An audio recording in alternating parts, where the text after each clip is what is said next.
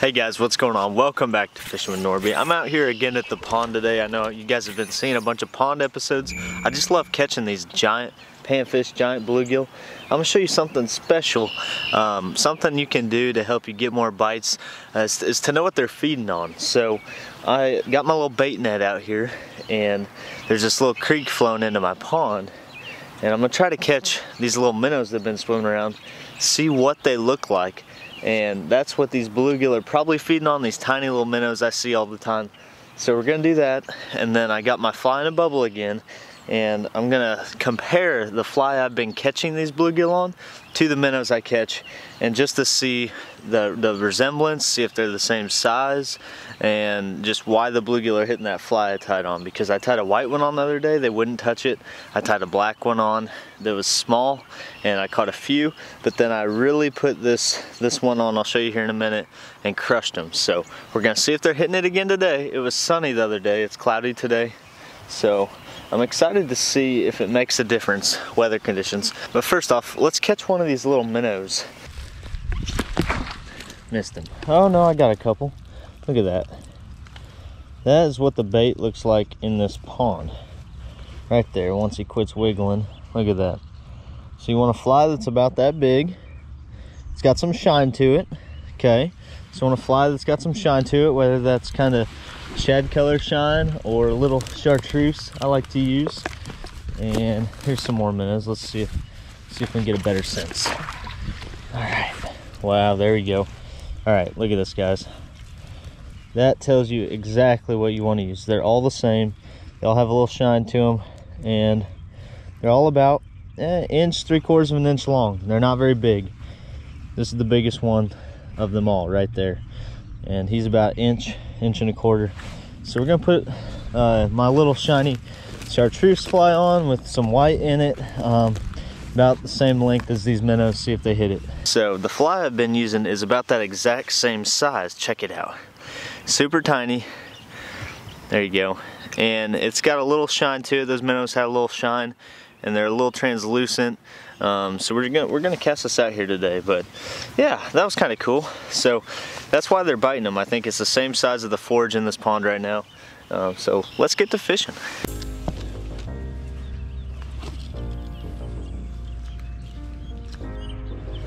There's one. Woo, all right. Little fighter.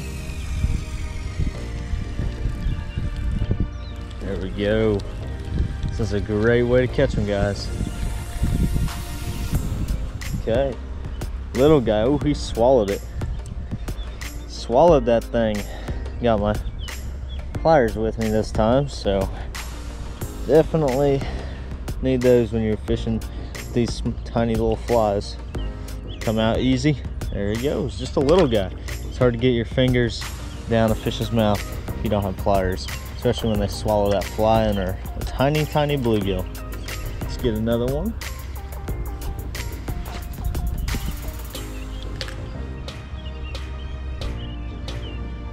Boom. That fish sucked it all the way under. Oh, that's a fighter. Whoo! That fish hit it hard. Let's see what we got. Oh yeah, red ear. Beautiful red ear, guys, beautiful. Look at that. Man, he ate it too. He wanted it. Yep, that's a decent one. That'll work. There you go. See you, buddy. Awesome. Now they're getting bigger. He wasn't that far out compared to the last couple, so I'll try a little bit closer than I've been casting. See if we get another one to smoke it. Man, he took that bobber, that bubble clean under when he hit it before I could even set the hook. Oh, another one hit it. Same thing. Took the bobber under, he just got off. Tangled me all up. There's one. Oh, smoked it. Yep, we found them, guys. Had to walk around the pond a little bit. You guys didn't see how much I was fishing before I found them here. Probably made about 20 casts all over this pond. I made 2 or 3 casts, and then I walk on down and 2 or 3 more. Now they're biting. There we go. Beautiful bluegill. That one didn't quite swallow it like the last few. There we go. Let's get another one.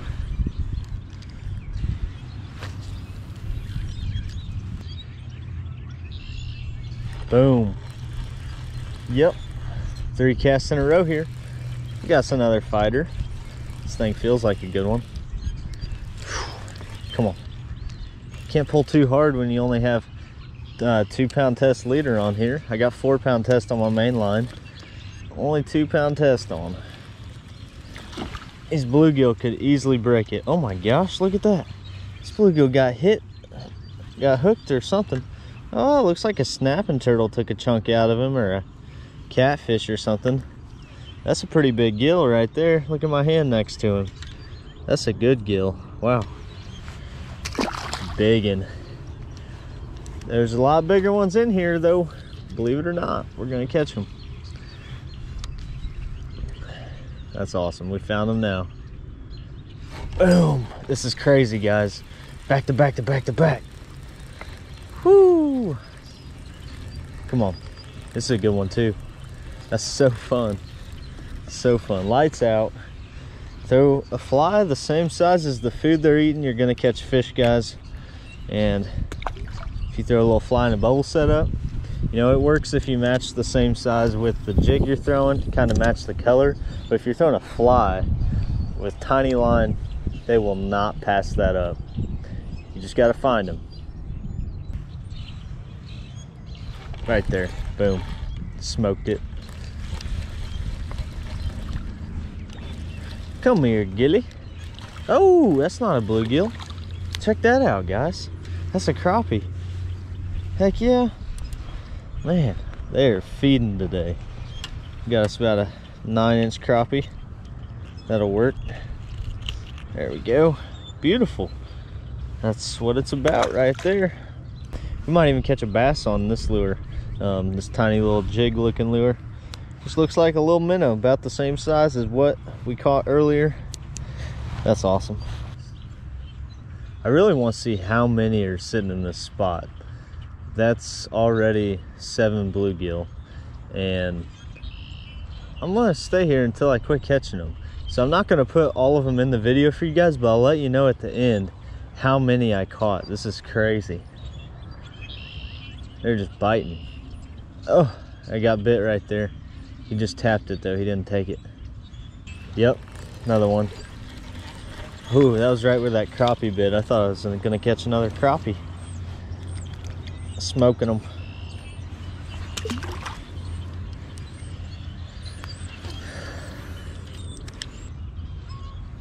Boom. Oh, that was a fighter there. That was a big one. Oh my gosh, no way. No way. Look at the size of this crappie, guys. He smoked it. Oh my gosh. Look at that. He smoked it. I literally watched him eat it too, right in front of us. Wow. That's about a 11-incher. That's a good one. That's crazy. My goodness. Look how big his mouth is. See, buddy? Wow. I guess that's another tip for you guys. Even though I've been catching them all way out there, make sure you keep reeling it in all the way, because he bit it right next to me. Okay, so we've caught 2 crappie and a handful of bluegill, probably 6 or 7 already. This is crazy, guys. They're biting so well.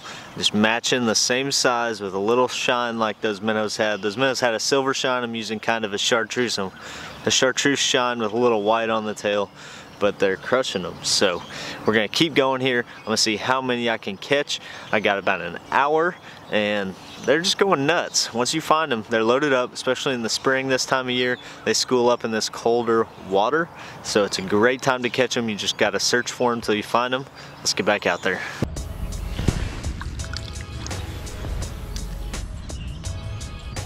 Boom. Been down to wash my hands, just cast out there, already got bit. Second to hit the water, feels like another good one. Oh yeah, oh yeah.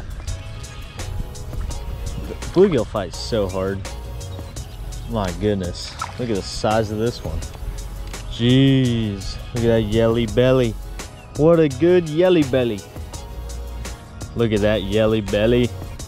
My goodness. It's awesome. See ya. Another yelly belly.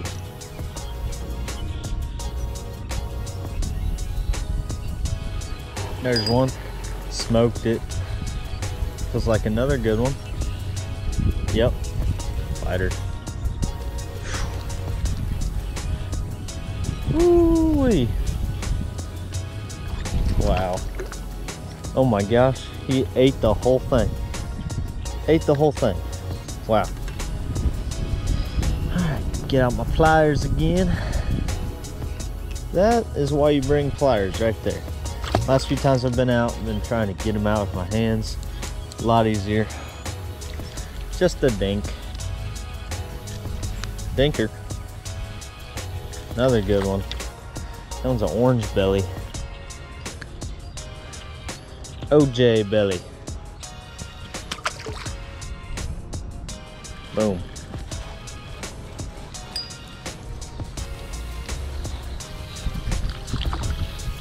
This is too easy, guys. Another one that swallowed it. Goodness. Ate that whole thing. There we go. Boom. Good one. Good one. Whew. Wow. Whew, that's a big one. Big old yelly belly. Swallowed it. Look at that, guys. They're just swallowing this jig. Give them something that looks like what they're eating. They are not going to pass it up. Just getting back in the shop, guys. We caught a bunch of fish today. I stayed out there about an hour, hour and a half, and caught, I think, around 40. I lost count. They were biting like crazy. Hope you guys enjoyed that. They're just crushing that fly. Really cool. So make sure you match the hatch in your ponds.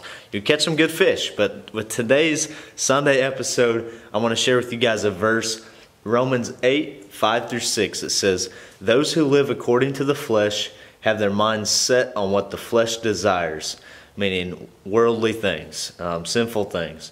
"But those who live in accordance with the Spirit have their minds set on what the Spirit desires." So they're talking about the Holy Spirit, you know. Have your mind set on things above, things that are good, things that are pleasing to the Lord. So it says, "The mind governed by the flesh is death, but the mind governed by the Spirit is life and peace." There you have it. If you're living according to your sinful nature, here thinking about worldly things, it leads to death. Nothing good comes out of it. Whatever sin you're caught up in, whatever sin you get stuck in, nothing good comes out of it, and it's not pleasing to the Lord. But when your mind is set on things above, it's going to be pleasing to the Lord. You're going to get peace out of it. You're going to get joy out of it. And I just want to encourage you guys, set your mind on things above today. Don't live according to the flesh, but live according to the Spirit. Pray to God. Get in His Word. Read the Bible, and you'll draw near to Him, and He'll draw near to you guys. So I just want to give a little example of that. Our pastor shared, he said, you know, if you're trying to do a diet, if you constantly feed yourself crap, if you feed yourself ice cream, I love ice cream. There for a while I got on an Oreo and milk diet. Not good at all. And my body started craving that. I had Oreos and milk for like a week straight, like 10 Oreos, and I had to Google, is it bad? How bad is it to eat 10 Oreos every single night? I did it for like a week straight, and it's really bad. You put on a lot of weight. But anyways, my body was craving those sweets because that's what I was feeding it. That's what I was feeding it. And my wife and I, we just got done doing the keto diet, low carbs. We did it for 2 months, January and February. And man, after about 2 weeks in on that diet, my body was craving like chicken salad, super healthy stuff, and carbs didn't even like sound good. Yeah, I craved them once in a while. They tempted me once in a while, but I was craving the healthy things. So that's an example. Once you start setting your mind on things above, good things, good thoughts, you're going to eventually start thinking that way. Train yourself to think that way, and don't think about sinful things, things of the world. things of the flesh. So hope you guys are encouraged by that little message today, and be blessed. Go out this week and enjoy it, and forget about this coronavirus that's going on. God's in control. Don't fear, guys. There's nothing to fear. Just put your fear in the Lord, and He'll get you through whatever comes your way. So be blessed. We'll catch you next time here on Fishing with Nordbye.